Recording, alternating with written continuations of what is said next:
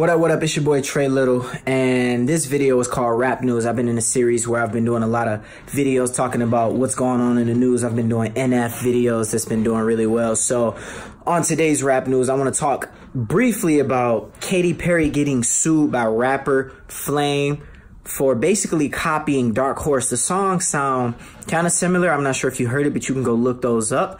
I'll include the links in the description. But basically, they took the same riff from the beginning of Flame's song, supposedly, and used it in Dark Horse. There's a couple other similarities that I kind of watched on like a guy breaking down the songs, but Flame sued Katy Perry for about $2 million and actually won. So this is pretty crazy, man. So like, I think that the songs are similar.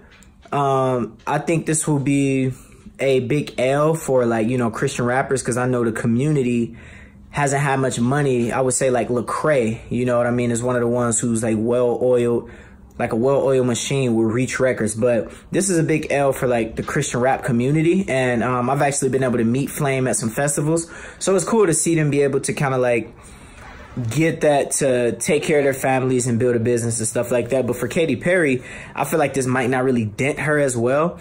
I feel like it might not dent her that much. I mean, it will hurt maybe the producer in their relationship. That's my prediction, but I don't know. Like, I mean, they could have just did their own, but I'm all for the underdog, because with Katy Perry, man, like, she's still gonna be okay. I sound for the underdog, meaning people in society who could easily have their voice stripped away, because I've had to fight against people stealing stuff and ideas all the time. So it's cool to see an underdog. And Flame seems like a good guy. Like, I don't think he would make that up, you know what I mean? And then I know also there was a situation where Lecrae supposedly backed out and said, don't go after Katy Perry, so he tried to stop her. And Lecrae was featured on the song, so I heard that he told Flame not to do it, but he went after it anyway. Maybe he gonna go back and ask for $500,000. No, I'm joking.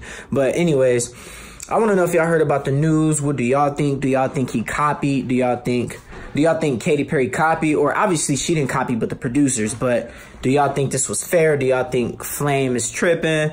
Or do y'all think he deserved the money? Or do you think like they should leave Katy Perry alone and let her do their thing? I want to know your thoughts. I've already shared mine. Make sure y'all subscribe, comment with any questions. Let me know if y'all want me to talk about anything else. And peace. Now that we're up, there's no need to come down.